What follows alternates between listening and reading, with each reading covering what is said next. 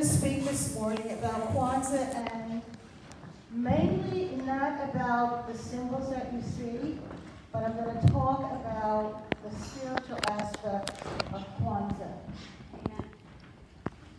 So I'm going to turn to my notes too. So Kwanzaa is an African American and a Pan-American holiday. It is not a usual holiday, it's a cultural holiday that brings people together around family, around community, around purpose, very much like the gathering of light does. There are 5 things that I want to mention before I get on, and it is a time of ingathering of the people to affirm and reaffirm the bonds between them. It's a time of special reverence for the Creator and the creation, in thanks and respect for the blessings, for the bountifulness, and the beauty of creation. And that's something that we do when we come together in the gathering on every Saturday. We come to say thank you, we come to be in community, we come to support each other. And this is the same principles from what Kwanzaa does. A time for commemorating of the past in pursuit of its lessons, and in honor of its models of human excellence and our ancestors. Kwanzaa and African religions are very much big on thanking those who came before us, who led us by the light, who led us through the path, who led us through the struggles.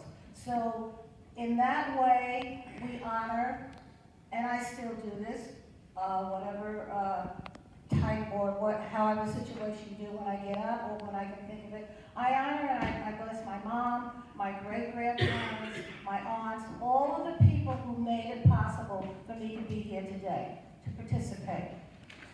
And it is a time for celebration of the good of life and the existence itself, the good of family, the community, the culture, the good of the awesomeness and the ordinary. In a word, the good of the divine, the natural and the social. Kwanzaa is rooted in African history.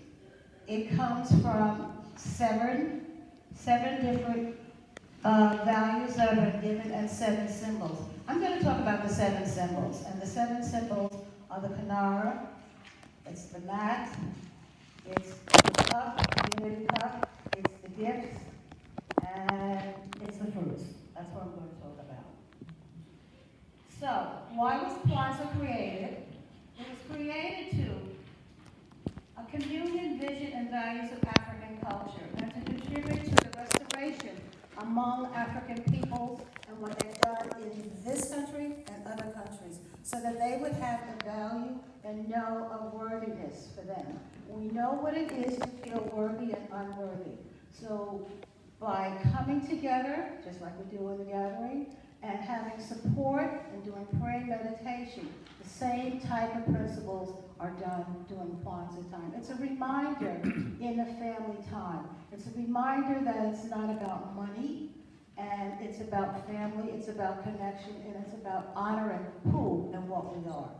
So those are some of the principles.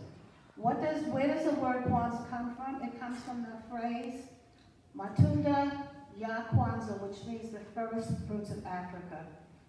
It was chosen as an expression of African values in order to inspire the creativity of our children in the early days. There were 7 children who wanted to represent a letter Kwanzaa. Since Kwanzaa means first, it has 6 letters. We added the extra A to make it 7 as the word Kwanzaa. Why is it a 7-day holiday? In terms of being authentic, Kwanzaa is modeled on the first fruits, as I said, celebration. The central reason for Kwanzaa being 7 days is to stress the Naguza. And I gave out, I believe everybody has the principles, and those are Naguza Sama. So those are the 7 principles that go along with Kwanzaa. And they said it when they lit the candles. So Kwanzaa, it speaks to our needs and our appreciation to have a cultural vision just like it speaks to our needs and have a purpose. That's why we're here every Saturday, and that's why we participate at the Gathering of Light. Not only do we participate, but we outreach, and we show people that they're welcome here. The same thing with Kwanzaa. Anybody is welcome. It's an African American holiday, but anyone can celebrate it because the principles are universal. They're just not for one type of person or one type of people. They're for all the people. It speaks to our needs for the cultural vision and life-affirming values, which celebrate and reinforce our family, our culture, and our Sangha. Here we have a Sangha, so that's the same thing, the same family in Kwanzaa. It represented an important way Africans speak our own special cultural truth in a multicultural world. So identification of people is very important. We don't have a heritage because we were brought here. So you have to make your own heritage and you have to make your own connections.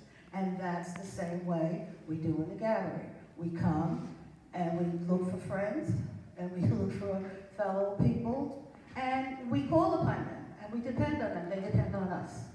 It's the same kind of principle. It brings us together from all countries, all religions, traditions, all classes. It doesn't matter if you're Baha'i. It doesn't matter if you're a Muslim. It doesn't matter if you're a Christian.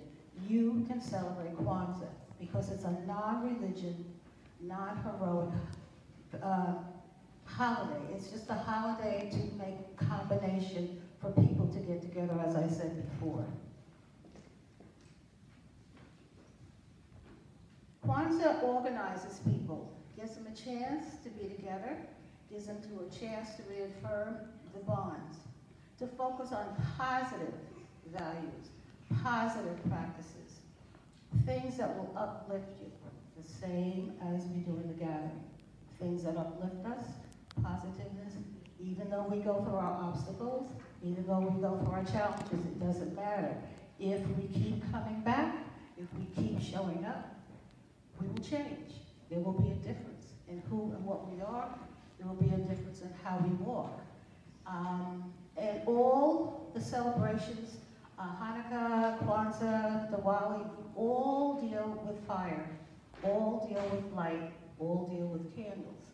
And that's the purpose of just burning out, taking out, cleaning up, all what we are.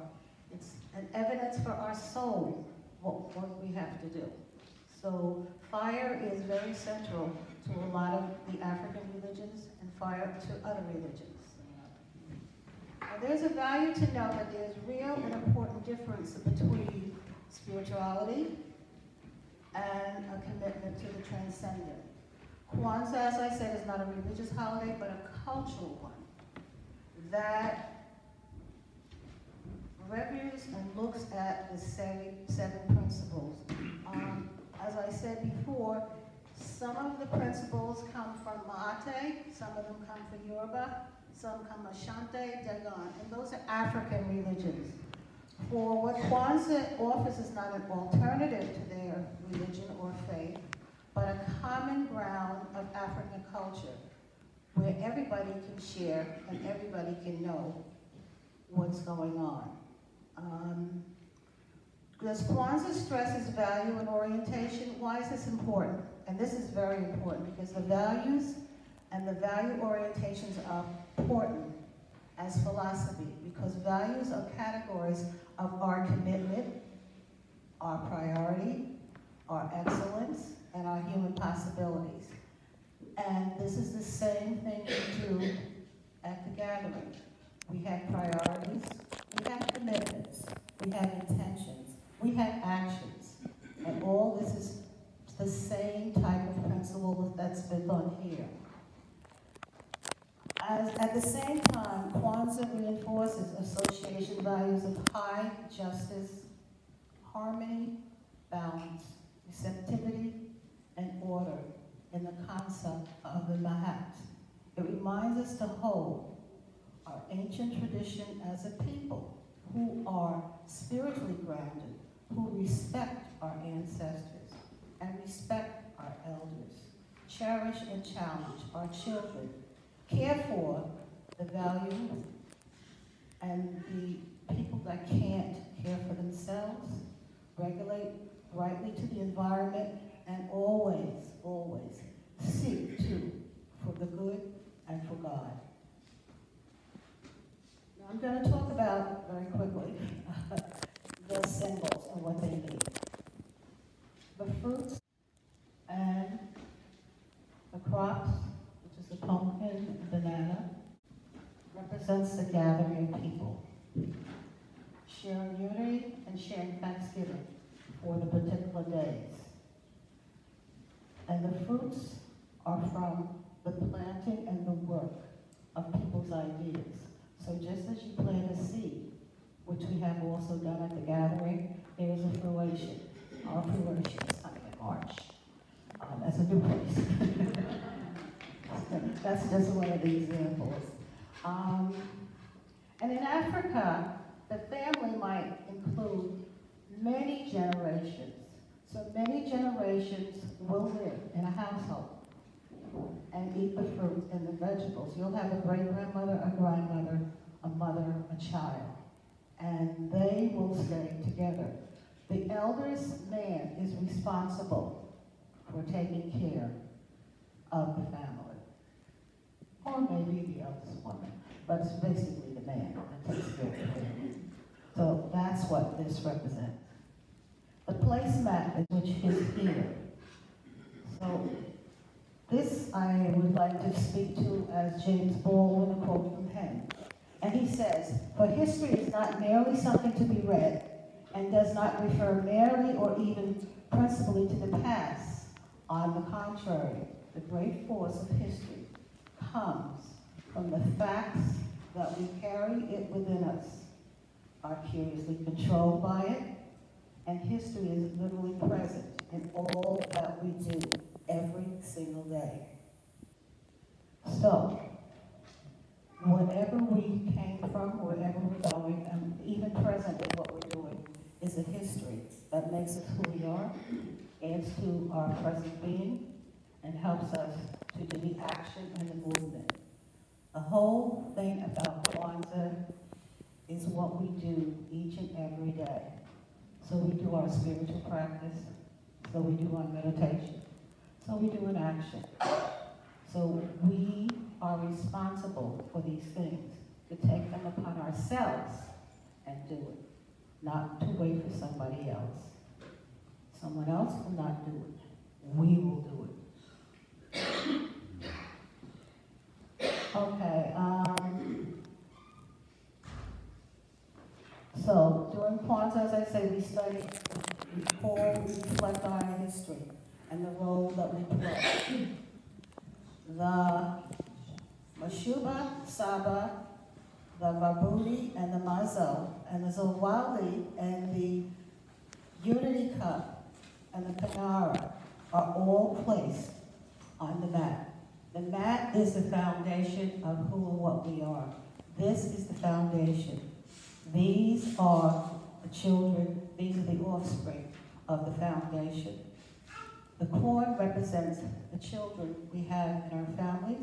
If we don't have any children, the people or the ideas that we bring forth to make a wholeness of spirit.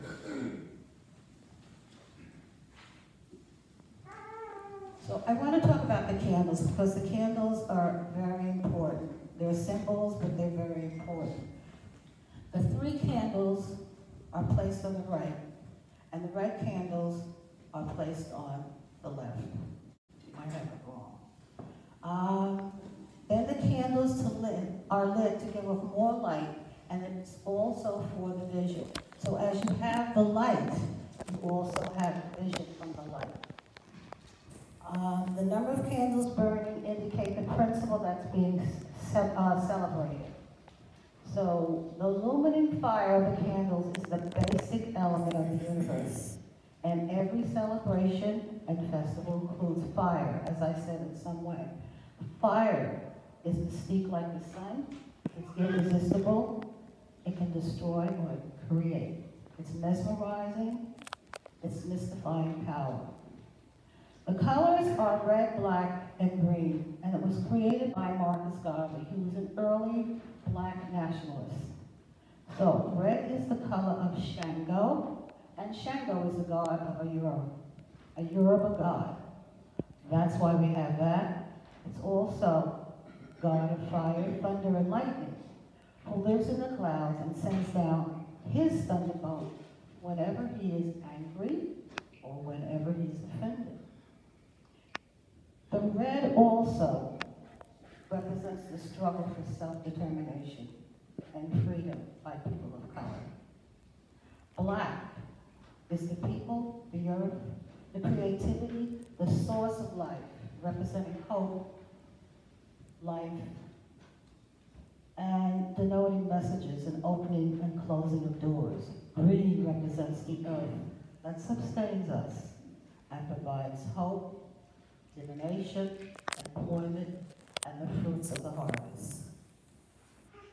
The candle holder, like I said, is made from wood, be made from sticks, anything that they gather.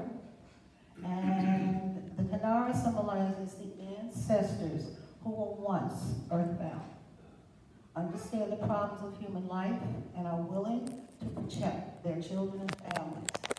In African festivals, the ancestors are always remembered and honored. And the candles are always put in here. The last thing I want to talk about is the gifts, and the gifts are given at the Caramo. The Caramo is a festival that is done on December 31st, and it's a large festival. People come, you bring food. It represents the 7 days, or the 7th day that you have honored your ancestors. You have read all the Nozuba Sabas. You have made homemade gifts. They don't like you to bring gifts that have not been made, a sweater or a painting or something. You have people who celebrate Kwanzaa, represent, and work kind of all year long to bring a homemade gift. So, and at the end, they do libations, again, to the ancestors. Libations are poured out, and the east, the west, north, whatever, south. And you are then honored, and you honor your ancestors. You call out their names. A lot of people just call out the whole names of their relatives and say, thank you. You know, I'm glad you were in my life, and I welcome you. They also ask you to ask questions of yourself. What is my purpose? What do I want to do? Where am I going? Some people ask you, are you spiritually fit? And what do I want to do with my life? What joys have came from my life? The whole holiday is a joyous holiday. There's some somber at times, but it's about joy. And basically, that's it.